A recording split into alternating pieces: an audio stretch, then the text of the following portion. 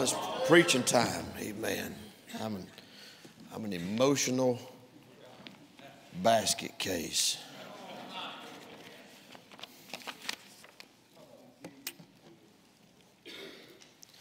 The older I get, the more I cry. I don't know if that's how it's supposed to work, but that's how it's working. God gets to squeeze in my heart, it just runs out my eyeballs. What a blessing. Well, we're part 2. I preached 3 points this morning, and tonight we're going to preach 1 point. But before you get too excited, it's got 4 points in the introduction and 5 points in the message. We was looking this morning, I'm not going to recap this morning. I can't preach it all. What I preached this morning out of Mark 4. Jesus gave the parable of the sower and the seed. And the disciples asked him for what it meant. And here's what he said. All right, I wasn't even going to say all this. But I guess I got to start somewhere. Mark chapter 4, verse 11. Unto you it is given to know the mystery of the kingdom of God. But unto them that are without, all these things are done in parables. And we preached this morning on them that are without. And looked at a multitude of places in the scripture refers to them that are without. And I gave my outline away. We have an older couple come on Sunday mornings, drive. How far does Brother Schaefer and them drive? About an hour or more. Over an hour they drive. And he's hard of hearing, and he always asks me for my outline, and I always give him my notes, and I don't have a copy of what I preached this morning. Let's see if I can remember this. Them that are without God, Ephesians 2, them that are without God are them that are without a father. Right? It says they're without God in this world. And then we talked about Ephesians 2, them that are without Christ are without forgiveness. Am I right so far? It says you are without Christ. You're without God in this world. Just the thought of that makes my heart stop beating. I could not imagine waking up in the morning without God in this world. I don't know how people do it. I don't know how they do it. And then the third point was he talked about them being without understanding. Them that are without understanding are them that are without focus. Everything is just as a blur. It makes no sense. I left out another point. I didn't have time to preach it this morning. Also out of Ephesians chapter number 2, it says you're without Christ, having no hope. Rich, them that are without hope is them that are without a future. You've got nothing to live for. No desire to live. I didn't get a chance to preach on that. But what I want to do tonight is preach on that other point I didn't get to. Them that are without the church are them that are without a family. Yes. Now I want you to turn with me over to 1 Timothy chapter number 3. 1 Timothy chapter number 3. And after this we got the Lord's Supper. But I got to get this message off my heart. This thing's been burning for about 2 or 3 weeks. 1 Timothy chapter 3, we see the qualifications of the bishop, of the pastor, if you will, office of the bishop. 1 Timothy 3 and verse number 1, he gives all these requirements and qualifications. If any man desire the office of a bishop, he desireth the good work. Nothing wrong with wanting to be a pastor. That's noble. Just because you want to be one don't mean you're qualified to be one. And he gives a list of qualifications in verse number 2 and down. Must be blameless, a husband of one wife, vigilant, sober, good behavior, given to hospitality, apt to teach, not given to wine, no striker, not greedy of filthy lucre, but patient, not a brawler, not covetous, one that ruleth well his own house, having his children in subjection with all gravity. For if a man know not how to rule his own house, how shall he take care of the church of God? Not a novice, lest being lifted up with pride, he fall into the condemnation of the devil. Here we go, verse 7. Moreover, he must have a good report of them which are without. All right, you see that? So by way of introduction, them that are without the church are taken into consideration when dealing with the pastor of the church. The pastor of the church has to have a testimony, has to have a good report among them that are without the church. It's easy for a preacher to have a good testimony or be liked or respected within the church, but when those that are outside the church recognize his character and his integrity, that's very important. The Bible's clear, a man that doesn't have a good report without the church is not qualified. Right. Amen. That means he's got to be the same on Monday as he is on Sunday. And he's got to act the same way down at the restaurant as he does at the church. He's got to act the same way down at the grocery store. Can't fly off the handle, lose his temper, and slap people's jaws and cuss people out and then come to church and talk about how much he loves Jesus. Them that are without are taken into consideration. Why? Because the testimony of the pastor outside of the church is very important to transfer the integrity and the message of the church into the community. I'm amazed at how many churches they don't have a good reputation in their community. I'm amazed at how many times I've asked people in the community, if I was in this church, in this town, where would I go to church? They say, well, you don't want to go over there. And I think, well, I know that church. That's terrible. Them that are without, he's got to have a good report. So we see that them that are without the church are taken into consideration when dealing with the pastor of the church. But not only, well, we could preach a whole message on every one of these points, but secondly, them that are without the church are taken into consideration when dealing with the practices of the church. Here's what Paul said to the church at Colossae in Colossians chapter 4, verse number 5. Walk in wisdom toward them that are without. So it's not just the pastor now that's being told and challenged that he's got to live the Christian life and have a good report amongst them that are without the church, but the people in the church do too. Well, it's easy to say, well, pastor's got to represent the church well. Pastor's got to have a good testimony, got to have a good report among them that are without the church. Paul's talking to the church member. He said, all of you need to be walking in wisdom among them that are without. Everybody ought to be. And when you leave here and you go out throughout the week, you are a representative of this church. And people that don't go to this church and people that don't attend this church will judge this church by your life. Amen. That means you need to be respectful. You need to be kind. You need to pay your bills. You need to be a good employee. You need to be nice to the waitress. She didn't cook it. Amen. Well, I've sat with church members in restaurants that embarrassed me, fussing at the waitress. She didn't cook it. Steak's not right, this and that. And then they don't leave a tip. And leave a gospel tract on the table, don't leave a tip. If you're not going to tip, do me a favor, don't leave our tract on the table. Please. That's an embarrassment to them that are without. Amen. Leave them a good tip. Be nice to them. Be kind to them. Invite them to church. They might come. We can say a lot more things about that. But them that are without the church are taken into consideration when dealing with the practices of the church, or you could say the performance of the church out in the community. And then number 3, them that are without the church taken into consideration when dealing with the pressures of the church. 2 Corinthians chapter number 11, the Apostle Paul gives this long list of things that he had to contend with as an apostle. 2 Corinthians 11, he talked about all the sufferings that he had to endure and all the things that he had to experience. And he goes into this long list, starting in verse number 23, talked about in labors and stripes and prisons and deaths often of the Jews. 5 times received I 40 stripes, save 1.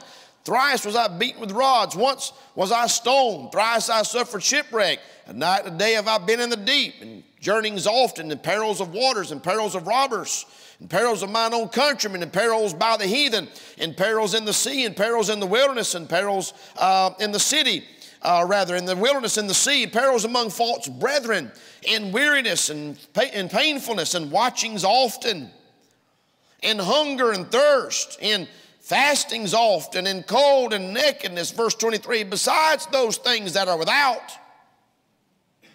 that which cometh upon me daily, the care of all the churches. And I was thinking as I was reading these verses, what a blessing that all that list of things that Paul had to deal with come from outside the church, not inside the church. I know some pastors that had some of that happen with him in the church. He said, besides all that happening without the church, then I had the care and the responsibility and the load and the burdens and the pressures of dealing with the churches. What am I saying? I'm saying that there's a group of people out there today that's without the church. We're going to get to this in a second. But Paul referred to it often. And I mentioned this morning in the message, there's two groups of people, those that are within and those that are without. Right. Now the problem is we got the people that are within the church look so much like them that are without the church, can't hardly tell the difference.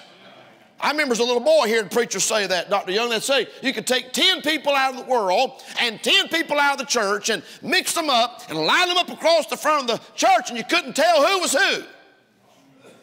That wasn't God's plan. There's a difference between those that are within and those that are without. There's a difference in God's people. There's a difference in the children of God and the children of the devil. Amen. Apostle Paul said, I got a lot of pressure I'm dealing with. I got pressures inside the church, dealing with the cares of the church, and he addressed those in his letters and his epistles. He said, well, I got a lot of stuff happening to me from outside the church. But then thirdly, I want you to turn over to 1 Corinthians chapter number 5. 1 Corinthians chapter number 5. Paul used that statement again, talking about them that are without. He's dealing here with a man that was committing fornication with his father's wife. Dealing here with the principle of church discipline, dealing with problems in the church, or we could say it this way for alliteration's sake, them that without the church are taken into consideration when dealing with the purging of the church. Because here's what he said in verse number 1, it's reported calmly there's fornication among you, and such fornication is as not so much named among the Gentiles that one should have his father's wife, and you're puffed up and have not rather mourned, but he that hath done this deed might be taken away from among you. For I verily was absent in body, but present in spirit, have judged already as though I were present concerning him that hath done this deed. He said, I don't need to hear the backstory. Right. Well, preacher, there's a whole lot to this story. You just don't know it all. Paul said, I know enough to make a decision from way over here in whatever city I'm in when I'm writing this letter. Right. I've already judged the matter. A man's committing fornication with his father's wife, that's all I need to know. He said, even the lost people don't do that. The Gentiles are not even acting that way. And they were some wicked people. Corinth was a wicked city. They had a temple that was designated to sexual immorality, and they had prostitutes in the temple. Right. Right. And he said, even the Gentiles don't do this junk. Let's keep reading. He said in verse number 4, in the name of our Lord Jesus Christ, when you're gathered together in my spirit with the power of our Lord Jesus Christ to deliver such an one unto Satan for the destruction of the flesh, that the spirit may be saved in the day of the Lord Jesus. And I know I preached on this several weeks ago when I was preaching on the loads of the leader, but it's all through the Bible, Old Testament and New Testament. There's sin has to be confronted. And if the church is going to be the pillar and the ground of the truth, and judgment must begin at the house of God, then sin has to be addressed inside the local church. He says in verse number 6, your glorying is not good. Know ye not that a little leaven leaveneth the whole lump. We're going to have Lord's Supper here in a minute. We're going to use unleavened bread because leaven's a type and a picture of sin. Little leaven leaveneth the whole lump. You don't have to have a whole lot in there to ruin it all. Brother Randy Watson, one of our men, gave us a bushel basket of donut peaches. Y'all know them donut peaches? Up in the Pennsylvania border up there somewhere in Maryland, there's some orchards. The donuts, little flat donuts looking peaches. Y'all know what I'm talking about? Some of y'all don't know what I'm talking about. Man, you live up here. See, down south, we got the big fat peaches with a big old seed in it. These are little flat peaches. How many don't know what I'm talking about? Raise your hand. Oh, Lord, have mercy. They grow them right up here. You got to go get you some of them they're called donut peaches. They're flat and they're round and they got a big old dimple in the top and the bottom. It's like a donut. And the seed's only about that big and it's sweet as sugar. And you got to lean over when you eat because it'll just run all down and just get all over you. He gave us a bushel basket of them. I shared some of them with Brother Smith, and he loved them. And we went fishing, and we stood up there. They fished, and I stood there on the dock and ate a big old bag of peaches. I'm like, I'm good. Y'all keep fishing. I was just eating peaches. But at the bottom of it, there was a bad one. And guess what? All the ones that was touching that one got bad. That's what he's talking about. You leave sin in the church, it'll start to permeate. You won't know why, because people in the church that are not right with God gravitate toward wicked people. They don't mark them and avoid them like the Bible says. They don't separate themselves from them. They don't stop fellowshipping with them. They don't reprove them and rebuke them. They hang out with them, and it starts to spread like a cancer. I'm going somewhere with this. Paul said in verse number 7, purge out therefore the old leaven. You may be a new lump as you were unleavened. For even Christ our Passover sacrificed for us. Therefore let us keep the feast, not with old leaven, neither with the leaven of malice and wickedness, but with the unleavened bread of sincerity and truth. I wrote unto you in an epistle not to company with fornicators. That's pretty clear, ain't it? I mean, you don't have to have a Greek concordance or a doctor's degree from a Bible college to understand that. Yet not altogether with the fornicators of this world, or with the covetous, or extortioners, or with idolaters, for then you must needs go out of the world. Look at verse number 11. But now I have written unto you not to keep company. If any man that's called a brother be a fornicator, or covetous, or an idolater, or a railer, or a drunkard, or an extortioner, with such an one know not to eat. Verse 12, for what have I to do to judge also them that are without? There we go again. Without what? Without the church.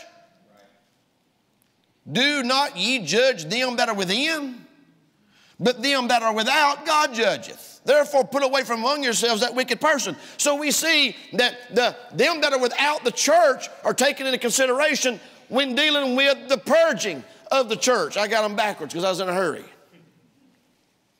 The purging. And so here's what he's saying. He says, you as a church are responsible to deal with sin in the church. And then you kick them out of the church, and once you do that, then I'm going to deal with them. That's what he's saying. You won't know why God's not judging a lot of people? Because the church ain't dealing with stuff. You won't know why a lot of people are not being restored, why not, a lot of people are not having an opportunity to get right with God, because their sin's not being confronted. And I just preached all this a few months ago. And I don't understand why God chose in his sovereignty to appoint the man of God to be the decider of what sin and gets confronted and when. But God limits, stay with me now, God limits his judgment on that person until it's dealt with and confronted. Right. Sure he is. Why didn't God just kill Achan when he stole all that stuff from Jericho and buried it in his tent? Why didn't God just go on ahead and kill him? God made the man of God have to deal with it. And God made the church, the people of God, pick up stones and throw the stones and stone him and his family. Why didn't God deal with David when David killed Uriah and committed adultery with Bathsheba? Why did he make Nathan have to go stick his finger in his face? David didn't repent, he didn't get restored, and judgment wasn't issued till he was confronted. And we could just go all day. When Saul spared Agag, why didn't God just go ahead right then and strip the kingdom from him? No, God made the man of God have to lose sleep and cry his eyeballs out and tell him your kingdom's been rent from you. When Ananias and Sapphira connived and schemed and conspired to lie against the Holy Ghost at their kitchen table, why didn't God strike them dead right there in their living room? Why did he wait for them to come to church and have Peter look at them and say, why have you done this? And them have to die in the church and disrupt the service. And people in the church have to go out and bury them. Why is Paul telling the church at Corinth, you need to deal with this man, you need to deal with him. You need to turn him over to the devil for the destruction of the flesh. God didn't do it. The church was told to do it. And God said, when you kick him out, then I'll judge him. You judge the ones that are in the church. I judge the ones that are outside the church. It's all through that Bible. You say, well, I don't like the idea of church discipline. Well, the only thing I can tell you is either don't sin, live in sin, or don't join a church that believes in church discipline. We got several people in the church now we'll have to deal with if they don't get right with God. We'll have to bring them before the church. Living in open sin. It's one thing if you suspect somebody. It's another thing when it's all over the internet. You ain't got no choice. You ain't got no choice. Rub it in everybody's face. Either get right with the Lord and repent and move on in your Christian life, or we're going to take your names off the roll. You can't be a member of this church and live in open sin. Not if we're going to be a New Testament church. Is everybody okay? If you want to run and cohort and act like them that are without, then we'll just make that possible. We'll make you one that's without. We'll take your name off the roll, and then you won't be one of them that's within. That's what the Bible's teaching. I wasn't even going to preach on this. I was just going to blow right through this. I hadn't even got to the message yet. Might not get to the message. I'm going to tell you why we can't have revival in this country, because the church is acting like the world. Right. Amen. The church ain't supposed to act like the world. We're supposed to be different from the world. We were called out. We were called out. We were separated from the world. Some of y'all getting real nervous. I know what you're doing right now. You're trying to think, what did I put on my Facebook page?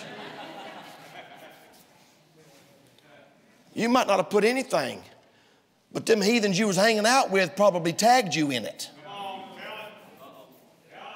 Be sure your sin will find you out. Some of y'all are clenching right now. You're clenching. Good, that's good. Fear of God ought to smite every one of us. Walk in wisdom toward them that are without. Amen. We want God's presence in this church. I want God's hand on this church. I don't want God to take his hand off this church. I've seen churches all over the country. God take his hand off of them because they got a soft attitude towards sin. Is everybody okay? This is the Bible. It's called New Testament church discipline. You go to people and you say, listen, I've seen you involved in this, and you need to fix this. You need to get right with the Lord. You need to quit doing that. And you need to possibly even stand up in the church and tell the church that you're sorry and give us a chance to forgive you. And we need to create some accountability here. And if they don't want to do that, take somebody else with you. Take a couple more people and you go do it. And this is Jesus told his disciples all this. Right. Amen. He said, bring them before the church. And if they don't, kick them out. Well, that went over like a lead balloon. And none of that's in my notes. All I got is the Bible verse. Let me give you 5 points right quick. Them that are without the church. Boy, aren't you thankful for the church? I'm thankful to God for the church. Y'all can relax now. It's going to get good from here, all right? All the hard part's over. We're going to pull the teeth. We're going to pull the teeth now. All right, we're going to sew it up now. I'm thankful for the church. I love church. I love all of it. I love from the prelude and the talk and the fellowship and before church, to the choir music, to the congregational songs, to the special songs, and the quartet. Our young people's quartet was supposed to sing tonight, but they was going to sing the song that she sang. And I said, well, we just killed 2 birds with 1 stone. I'll just skip the singing and go straight to the preaching. Brother Gene up here singing, no one ever cared for me like Jesus. Whew. And you don't hear that at Walmart. You don't feel and experience what we feel and experience in this place at the stadium, at the ball game. Why anybody would skip church to go to a ball game is beyond me. There ain't nothing down there compares to what we got down here. And I love a ball game as much as anybody, but it don't come close to church. Them that are without the church have no idea what they're missing. I'm going to tell you what they're missing. They're missing being a part of a family. One of the young ladies at my Sunday school class this morning testified with tears in her eyes, and here's what she said. She said, pray for me. She said, I have been for so long told not to say nothing by my family. For so long, I've been told to keep my thoughts to myself, my opinions to myself, what I believe and what I care about to myself, and suppress how I feel about things. I've been told that for so long. Now that I'm in church, I'm having a hard time opening up to people that believe just like I do. That's what she said in Sunday school this morning. Am I right?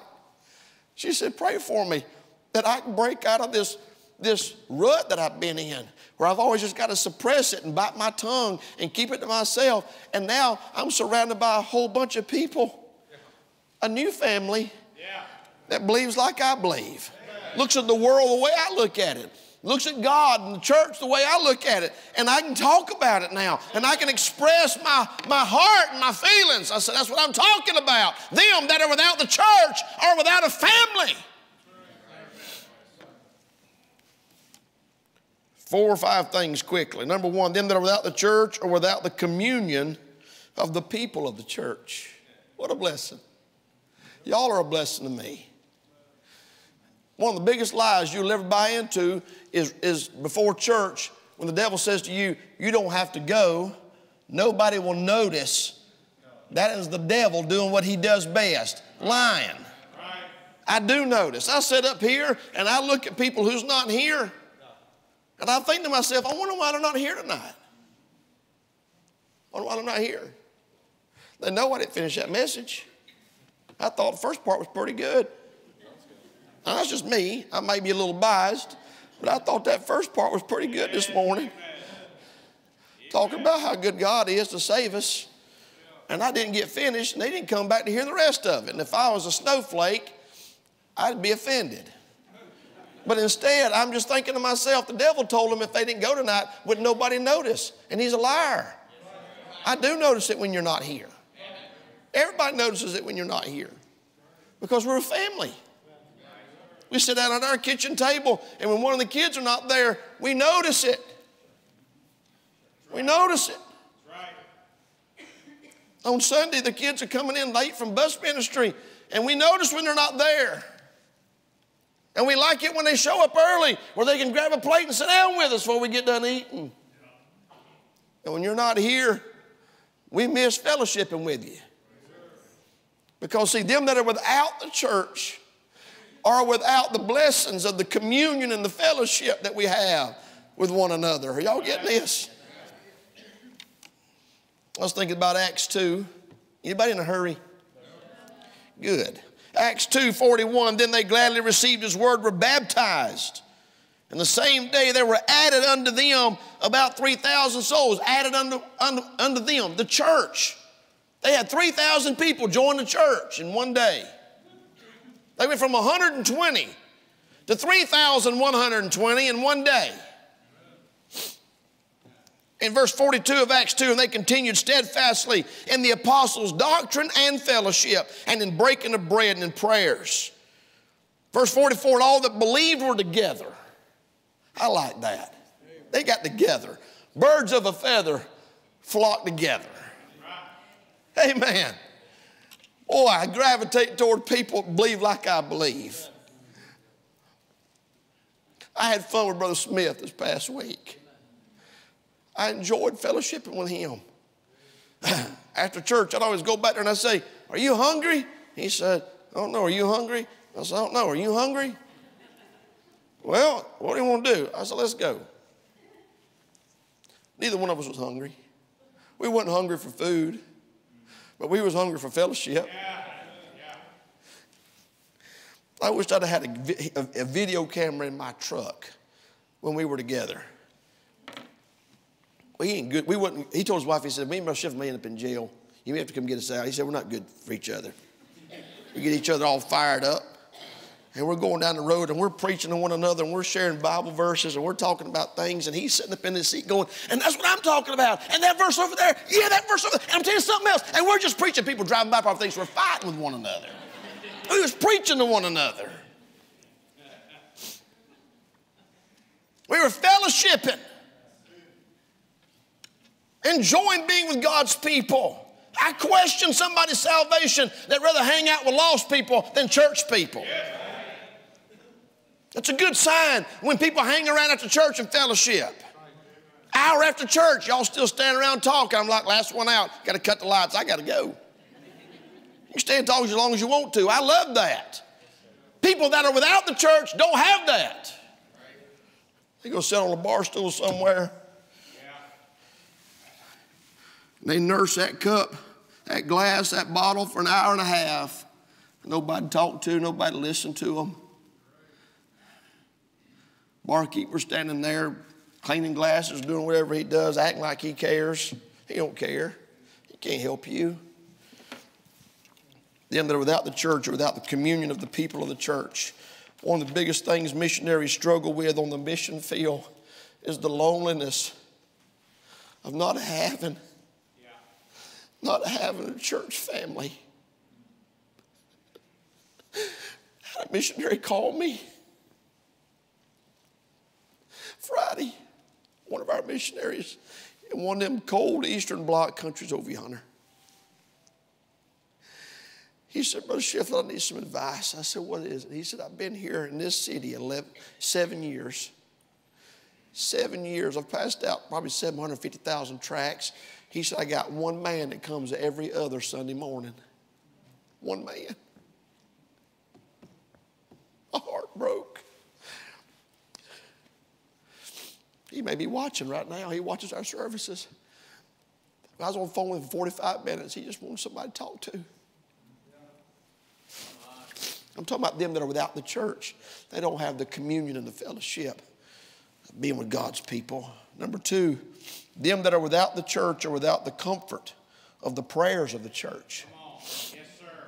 My goodness, what a blessing it is, Brother Rolf. We can come in here and share our prayer requests with one another.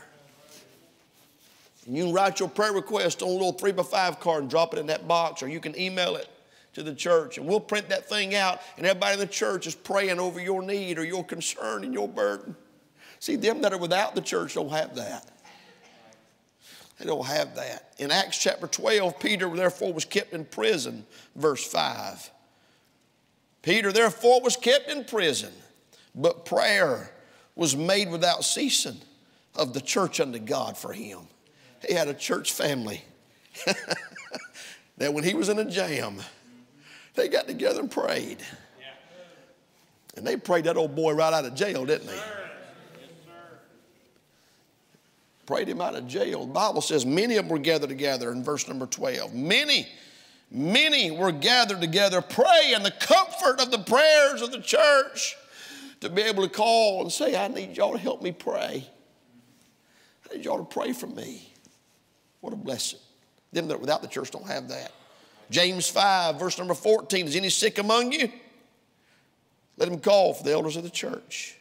Let them pray over him, anointing him with oil in the name of the Lord. And the prayer of faith shall save the sick, and the Lord shall raise him up.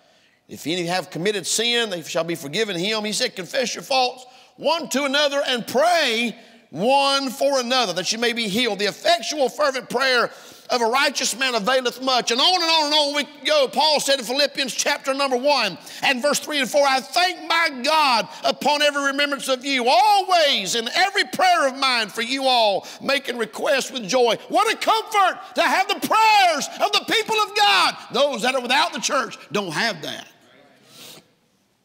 I'm afraid those that are within the church don't utilize it like they should. You hear how quiet it is right now? I'm going to tell you why some of you can't say amen, because you ain't praying for each other like you're supposed to. That's the first message Brother Smith preached on Sunday morning, intercessory prayer. Praying for one another. The world don't have that. The lost don't have that. I'm thankful as a part of the church I've got that prayer of the people of God. What a comfort. Number 3, them that are without the church are without the correction of the preaching of the church. 2 Timothy 3:16, all scripture It's given by inspiration of God and is profitable for doctrine, for reproof, for correction, for instruction in righteousness, that the man of God may be thoroughly furnished in all good works. See, those that are without the church don't have the blessing, the privilege and the blessing for a man of God to stand up and open up a Bible and say, now this is what you need to do, and this will fix your problem. Right. This will fix your marriage. Amen. This will fix your children. Well, I didn't even get a single amen on that one.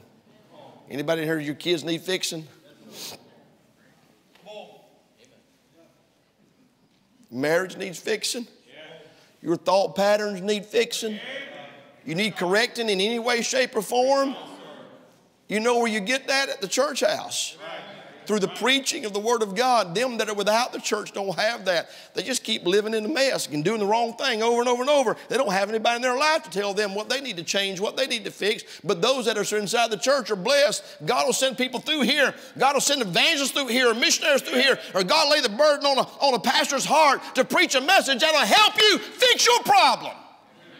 But them that are without the church don't have that. Boy, I'd hate to think of the life I'd be living right now if it wasn't for the preaching God's let me hear. Yes, sir. I'm a product. Yes. Brother Tim and I were talking this morning about a preacher that just passed away. I've known him my whole life. He's actually from down in South Georgia, near where I was born, Sylvester, Georgia. Brother Marion Atkinson. Marion Atkinson used to preach every morning at Brother Sammy Allen's camp. I was a little boy listening to Brother Marion Atkinson. He had this little... He'd do his shoulder like that. Am I right, Brother Tim? He had this little tick he did. And if you just bumped into him at the store or you bumped into him in the aisle, you'd think, oh, this guy's got a problem. Till he got up there and opened that Bible and dove down in there so far, if you didn't bring scuba gear, you'd drown. I mean, he'd take you down deep, keep you down there for about an hour in those morning sessions. He just passed away. I was thinking about all the preaching I've heard in my day from people like Marion Atkinson and others that helped me fix what was wrong with me. Right. Preaching will fix it if you'll listen, if you'll heed it. It's amazing. A lot of people, they like good preaching, they just don't do none of it. Oh, preacher, that helped me. It ain't going to help you till you go home and take your medicine. Writing a prescription ain't never helped nobody. You got to go get that prescription filled and take your medicine. Right. Them that are without the church, they don't have that. Number 4, is everybody still with me? Them that are without the church are without the contribution to the propagation of the church. What a blessing to be able to take this missionary on. And I had just told him in my office that we wasn't going to take him on. I told him straight up. I said, we're doing Every Nation Project. We're taking on missionaries in countries we're not in. But we're glad you're here, and we'll give you a love offering, let you present, let your family sing. And do y'all need somewhere to stay? No, we got somewhere to stay. Do y'all need somewhere to eat? No, we got, okay, good. Well, we're glad you're here, but we probably ain't going to take you on. But then he got talking about going to Alaska. He got talking about a little town up there with 1,200 people in it. Is that what you said, 1,200? And he got talking about surrender to missions at youth camp I was preaching at. And I got to thinking about his wife, his little girl, in 2000. I'm not trying to embarrass you. In 2000, that's when we were on deputation. How old would you have been? You'd have been 7 years old. When we came through and presented our work at her daddy's church, and they took us on for support in 2000. And now 2022, she comes through here married with 4 kids, and she's going to the mission field. We can't not take them on. We can't not take them on. I said, we can't not take them on. And see, them that are without the church don't get to get in on this. They miss out. On getting to put their missions money in the plate, and then the next month read prayer letters about people that got saved in countries we can't even pronounce.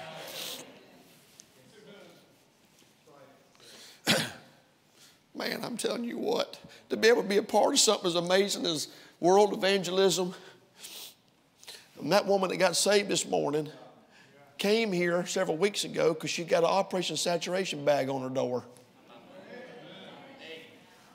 Huh? Now I'm going to ask you a question. How many bags you reckon we'd have to pass out? How many hours you reckon we'd have to spend stuffing bags for that woman's soul to be worth the trouble?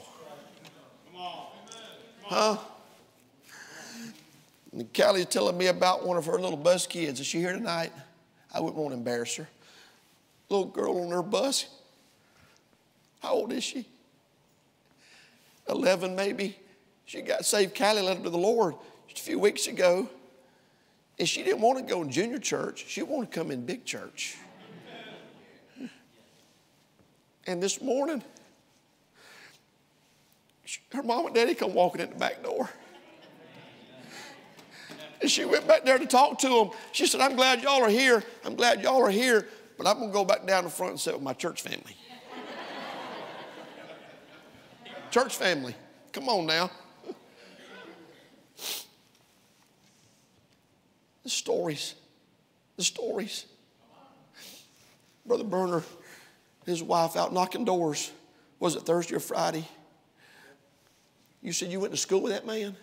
I haven't seen him in over 40 years. Hadn't seen him over 40 years, out knocking doors. There's a man comes to the door. And Brother Berner's wife got to lead him to the Lord. See, them that are without the church don't get to get in on this. But this is awesome. In a few weeks, we're going to commission Nathan and Marissa, and they're going to go to the Philippines out of our church.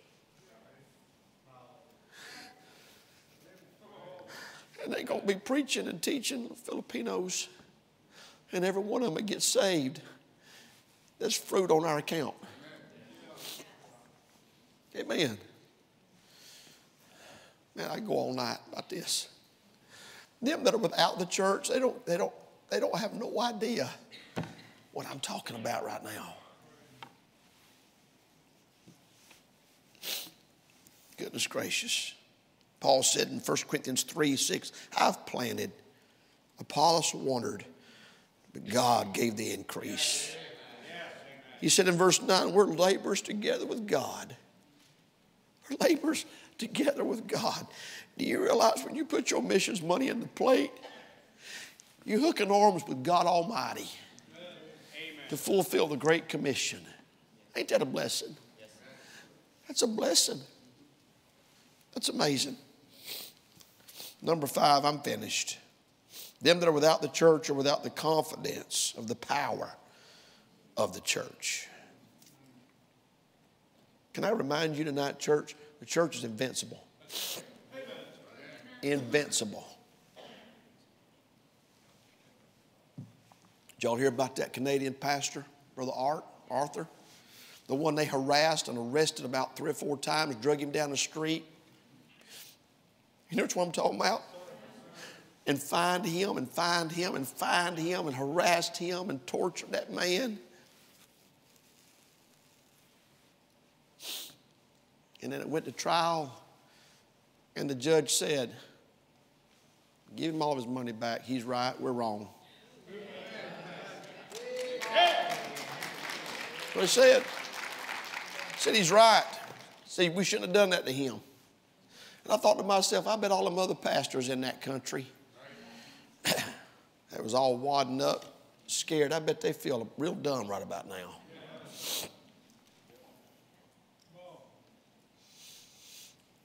And I'm going to tell you something.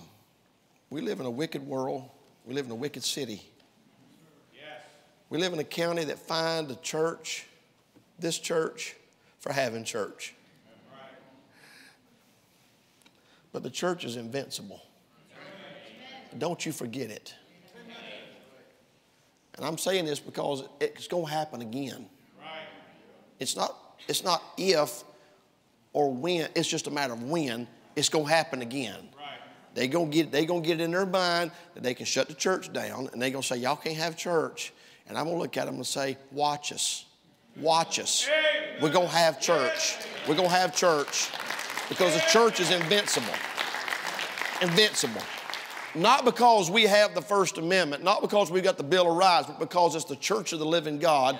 And Jesus Christ himself said, upon this rock I will build my church, and the gates of hell shall not prevail against it. And what a joy it is to be a part of something that the devil can't destroy. I said the devil can't destroy it. Well, he wants to. He's been trying.